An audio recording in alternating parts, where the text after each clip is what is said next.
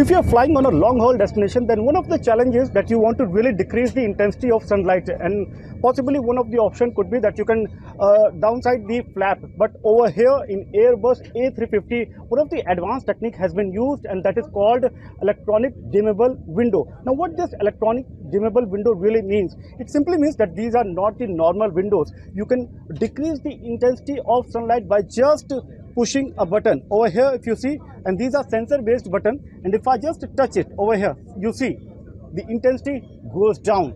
And believe me, it is not just 10-20%, it is 99.9%, and up to that level the intensity could be reduced. And if you see over here, and now see the difference.